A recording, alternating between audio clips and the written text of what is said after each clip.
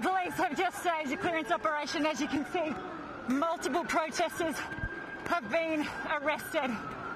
They sat here for about 10-15 minutes waiting, and then suddenly they charged. These protesters, these hardline protesters, had set barricades on fire, that thrown petrol bombs and bricks. Police have just come in and arrested, and you can see there are at least a dozen people who have been arrested. Today is an unlawful assembly. These people can be arrested just for being here, but they also were defying the face mask ban. Earlier, at least tens of thousands, hundreds of thousands of people marched peacefully through the streets of Hong Kong, defying that face mask ban, which was put in place midnight on Friday to try and restore law and order to the streets of Hong Kong.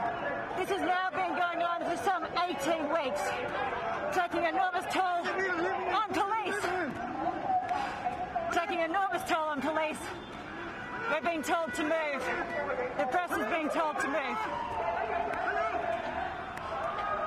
But the protesters that we have spoken to today say they are going to continue to come out fighting for their city, for their freedom, and for their civil liberties.